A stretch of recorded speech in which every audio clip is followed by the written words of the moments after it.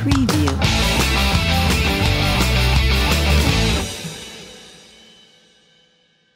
These 70s movies, the 31 best movies of the 1970s.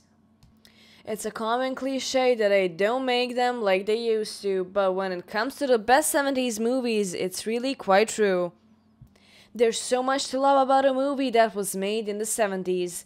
This was the era of the first blockbusters, the era when the likes of Scorsese, Spielberg and Coppola found power in the new kind of filmmaking. The end of the 60s was both a time of darkness and light politically and cinematically. Off of the back of the end of the Summer of Love, punctuated by Woodstock, there were students uprising, the Tate murder, and anti-war protests. All of this brought in a feeling of unease and change that can be seen in every one of the following movies. The best 70s movies pushed the boundaries of filmmaking so much that it flung wrath in the eyes of all Hollywood. Seen as the new golden era for Hollywood when mainstream movies would be imbued with an intelligence and riskiness that has since been somewhat watered down, in just 10 years, we've been given a whole library worth of rewatchable classics. To celebrate everything that the 70s brought to movie history, we've assembled a list of the 35 best movies of the 70s. Don't forget to write your favorite in the comment section. Tristana 1970, director Louise Buñuel, Metascore 93, IMDb user rating 7.5, runtime 99 minutes.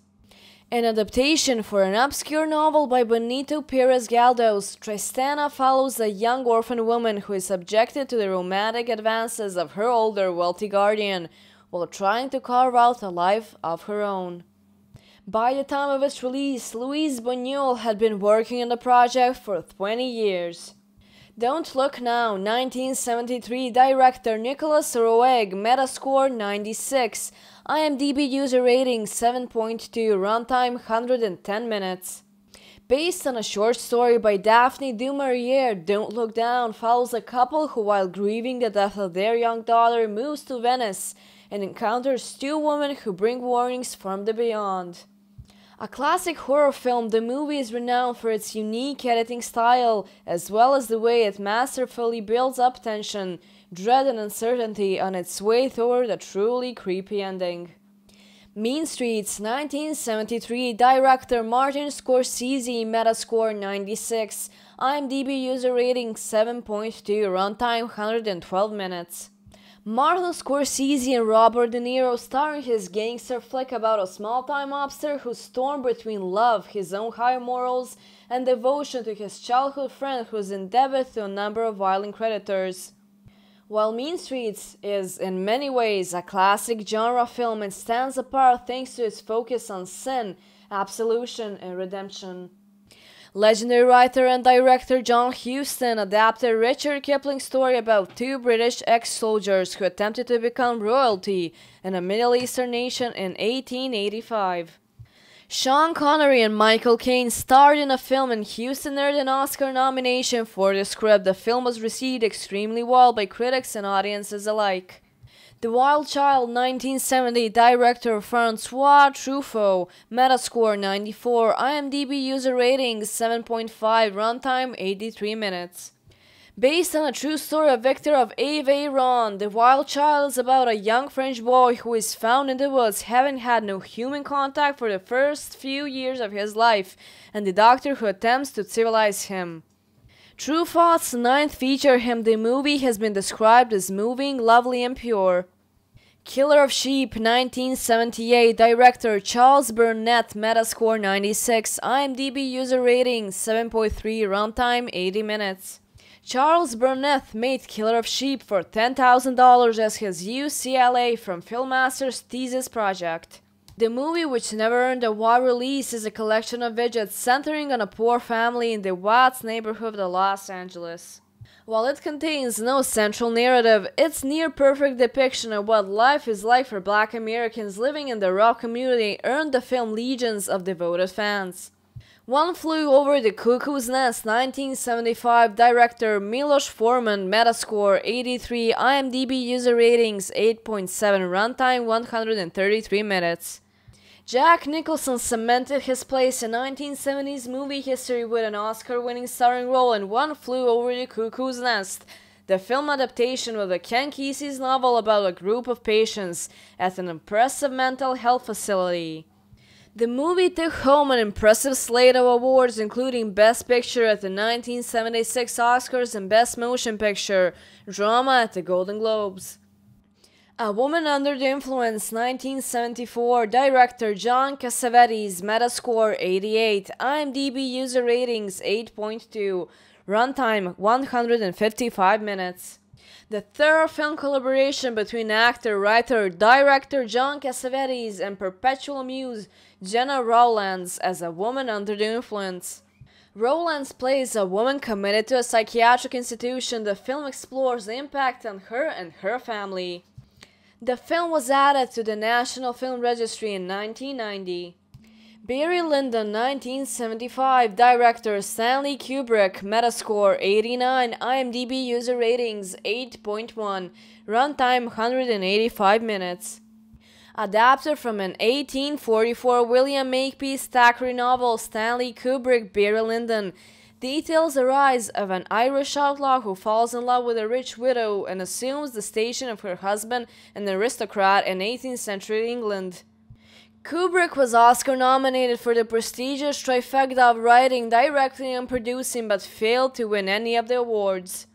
Investigation of a Citizen Above Suspicion, 1970, director Elio Petri, Metascore 89, IMDb user ratings 8.1, runtime 115 minutes. A commentary on corruption. Investigation of a Citizen Above Suspicion follows a high-level homicide detective who kills his own mistress, then deliberately plants evidence that should lead to his own conviction. The Italian crime flick won the Academy Award for Best Foreign Language Film. Patton, 1970, director Franklin J. Schaffner, Metascore 91, IMDb user ratings 7.9, runtime 172 minutes. For almost 3 hours, viewers became engrossed in the life of American greatest generals by watching Patton. George C. Scott won the Academy Award for his role as the hero leader of the film, while the picture claimed 7 total Oscars, including Best Picture, Best Director, and Best Screenplay for Francis Ford Coppola's writing work. McCabe and Mrs. Miller, 1971, director Robert Altman, Metascore 93, IMDb user rating 7.7, runtime 120 minutes. Film critic Roger Ebert called Robert Altman's McCabe and Mrs. Miller a perfect film. The anti-Western, which subverts many of the classic Western tropes and conventions, follows a gambler and a prostitute as they become business partners, fall in love, and eventually square up against a large corporation that is hell-bent on talking them and their thriving business out. Solaris, 1972, director Andrew Tarkovsky, Metascore 90, IMDb user ratings 8.1, runtime 167 minutes. Remade in 2002, Solaris is often included on lists as one of the greatest science fiction films of all time. The slow-moving picture follows a psychologist who sets up to understand what's happening on a Soviet space station, where several astronauts have died and others are experiencing emotional distress. Through a series of spoiler-wide twists, the film explores our individual grasps on reality as well as the implications of virtual reality that were beginning to be discussed at the time. Le Cercle Rouge, 1970. Director Jean-Pierre Melville, Metascore 91, IMDb user ratings 8.0, runtime 140 minutes. In this crime caper, a recently related thief, a prison escapee, and an alcoholic former cop team to pull off an elaborate jewelry heist while being pursued by the mob. The film's cinematic scene, which lasts almost half an hour and contains almost no dialogue, is an iconic piece of modern filmmaking, establishing Le Cercle Rouge as a piece of classic cinema. Badlands, 1973, director Terrence Malick, Metascore 93, IMDb user rating 7.8, runtime 94 minutes. One of 2 Malick films to make the list, Badlands is about a murderous duo in South Dakota with Martin Sheen and Sissy Spacek playing the killer pair. The movie was included into the National Film Registry in 1993. Days of Heaven 1978, director Terrence Malick, Metascore 93, IMDb user rating 7.8, runtime 94 minutes. Richard Gere had one of his first major starring roles in Days of Heaven, the Terrence Malick film about a farm laborer who convinces his girlfriend to marry a wealthy but ill farm owner to inherit his fortune. The film tallied a Golden Globe nomination for Best Motion Picture Drama, and the BBC named it one of the greatest American films of all time. The French Connection 1971. Director William Friedkin, Metascore 94, IMDb user rating 7.7, runtime 104 minutes. Another crime story, this one features Gene Hackman and Roy Scheider as New York narcotic cops who discover a massive cocaine smuggling ring by way of France. The French Connection was awarded the Academy Award for Best Picture in 1972, and the film picked up 4 more Oscars victories and a total of 8 nominations. American Graffiti 1973, director George Lucas, Metascore 97, IMDb user rating 7.4, runtime 110 minutes. George Lucas' second feature film, American Graffiti, is a coming-of-age story told through a series of vignettes set in Lucas' hometown of Modesto, California. Over the course of one evening, 4 teenagers cruise around town, engaging in one last night of revelry before making decisions that will forever alter the course of their lives. The movie was nominated for a Best Picture Oscar at the 1974 Academy Awards. Annie Hall 1977. The Discreet Charm of the Bourgeoisie 1972. Director Louise Buñuel, Metascore 93, IMDb user rating 7.9, runtime 102 minutes. A surrealist and satirical film, The Discreet Charm of the Bourgeoisie is a collection of scenes, some of which are dreams that center around a group of 6 upper-class friends who are attempting to partake in a meal together. Louise Buñuel's most successful film, the 1972 release, took home the Academy Award for Best Foreign Language Film. Alien 1979, director Ridley Scott, Metascore 89, IMDb user rating 8.4, runtime 117 minutes.